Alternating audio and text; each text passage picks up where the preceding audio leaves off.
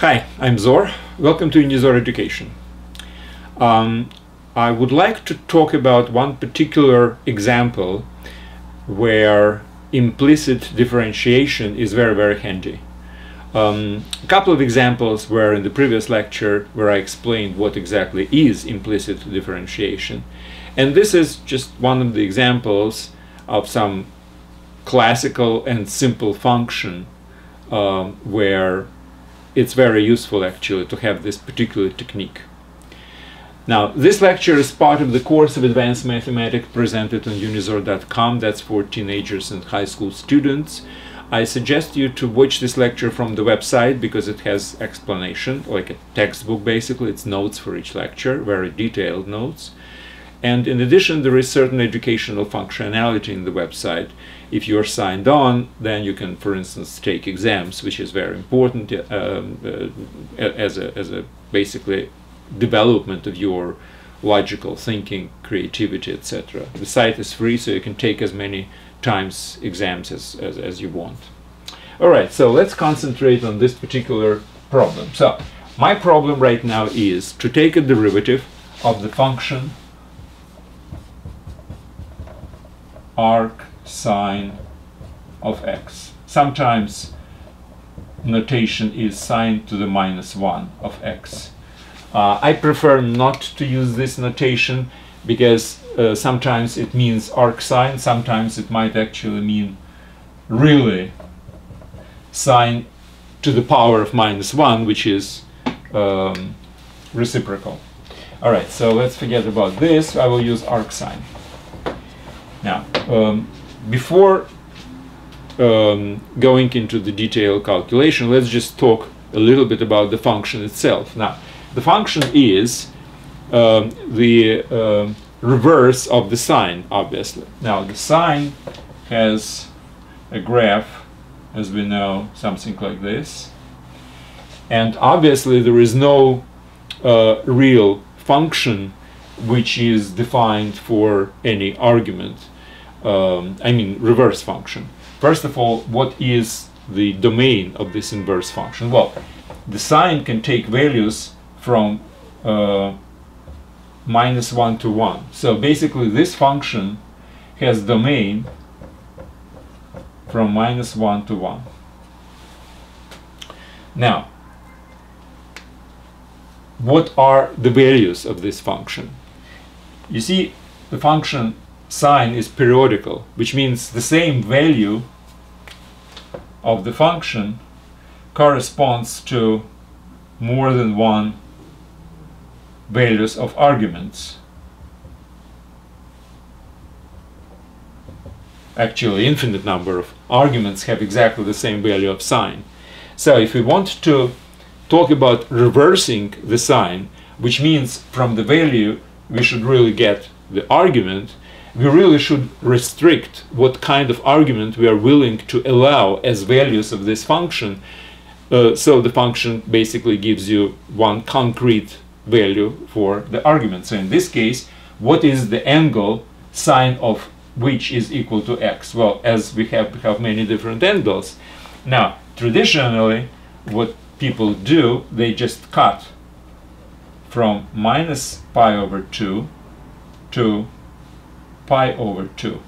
Only this interval of angles are allowed, and as we see, as angle is within this particular interval, the value of the sine goes all the way from -1 to 1, and it's monotonically increasing function, which means it has the reverse function, which is arcsin.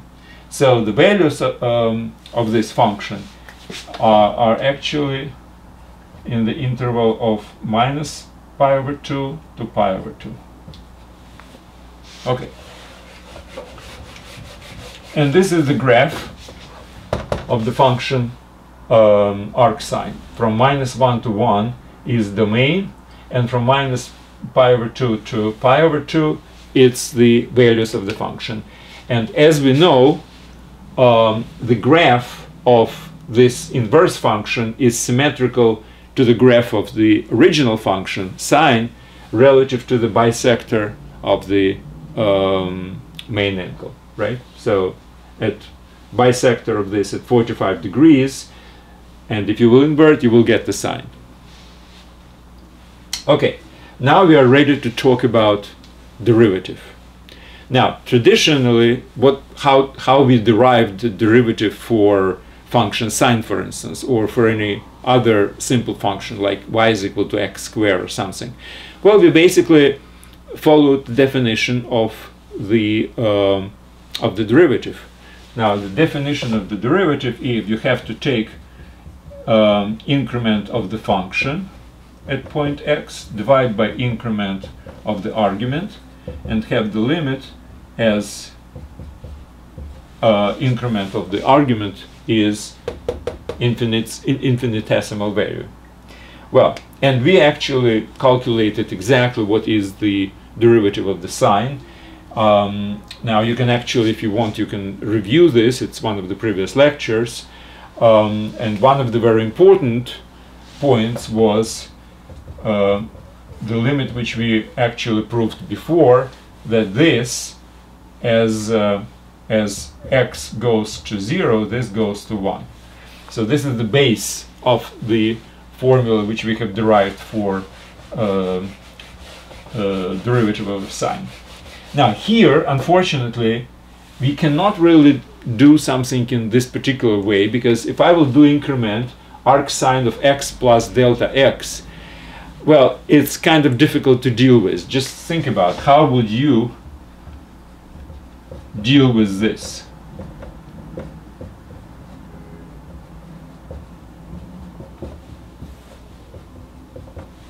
I have no idea how to deal with arcsine of x plus delta x.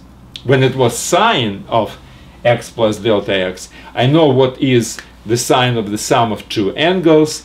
There is some kind of a formula I was using, etc. There is no formula for this. So the whole method of direct calculation of the derivative might not really work here. At least I don't know how to do it. All right? However, there is a method of implicit differentiation which does help in this particular case. Because what does it mean that we have this function arcsine x? It means that the sine of arcsine of x is equal to x, right?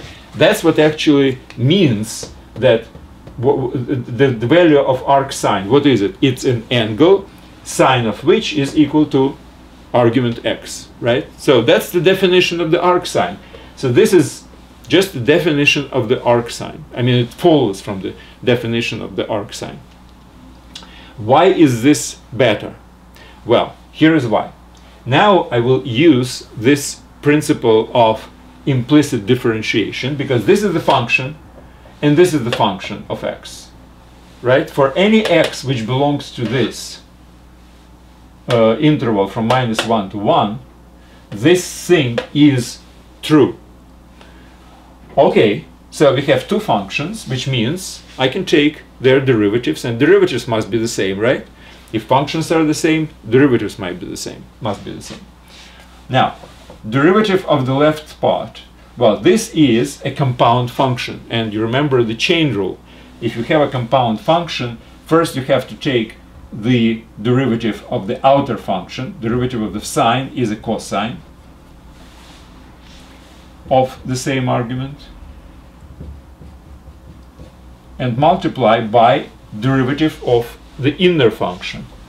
So the derivative of arcsine of x, I will use prime as a symbol of derivative, right? And what is it equal to? What's the derivative of x? Well, derivative of x is 1, right? Okay. Now, look at this. We basically have unknown derivative, which we can determine from here. So arcsine of x derivative equals to 1 over cosine of arcsine of x. Well, number one, I can just leave it as is. Number two, I know that this is supposed to be somehow simplified. Let's just think about this again. Arcsine is an angle sine of which is equal to x. Now, so I know that the sine of this is equal to x. Now, what is the cosine? Well, obviously we know that the sine of square of phi plus cosine square of phi is equal to 1, right? So cosine of the angle is equal to square root of 1 minus sine square of phi. Actually, technically I have to put plus minus here, right?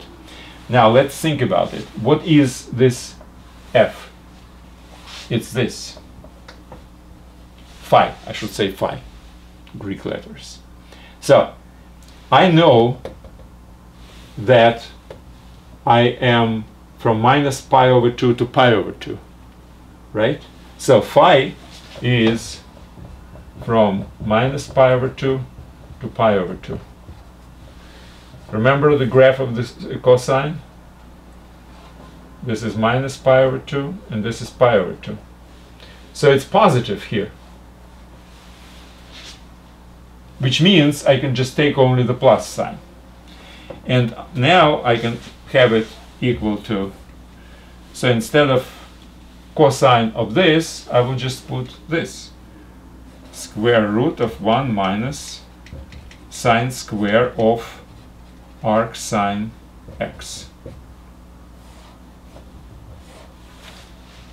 But we know that sine of arcsine is equal to x, right? So it's 1 minus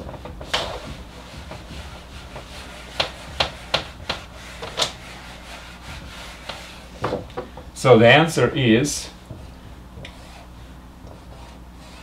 1 minus x squared. So that's my final formula. So this is a derivative of the function arcsine. Well, might be a little unusual, right? You remember from sine you have cosine. From cosine you have minus sine as a derivative. Well, you might expect that that derivative from arcsine must be something like arc cosine. I don't know. But anyway, this is not arcsine. It's completely different formula, and that's actually what it is. There is nothing to argue about this. If you remember, the derivative of the function logarithm x is 1 over x, which is also kind of unexpected. But again, it is what it is. So that's the answer. I do suggest you to go to the unizor.com website and just read whatever the proof of the same thing actually is. It will probably help you to better understand this principle of implicit differentiation. So sometimes the functions like this, and you can obviously do it yourself for arc cosine or anything like that. So sometimes this implicit differentiation is very useful, and it looks like otherwise you cannot really derive this formula, at least not easily. At least I don't know how. All right, that's it for today. Thank you very much and good luck.